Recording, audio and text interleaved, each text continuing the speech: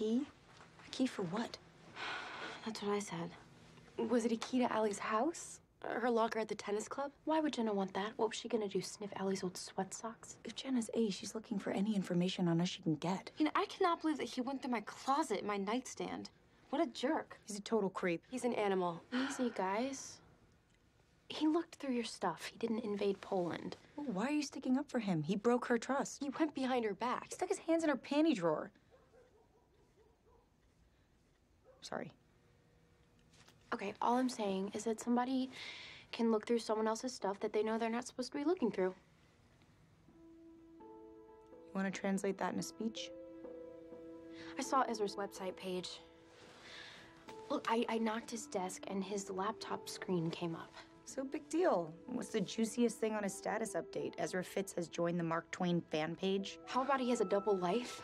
Wait, I thought that you were his double life. Fine, triple life. There was this picture of him cozying up to some girl wearing an engagement ring in Italy. What's her name? Jackie. How do you know she wasn't his cousin? Because in picture number 3, they were licking each other's gelato. I mean, guys, seriously, what do I do? Be honest with him.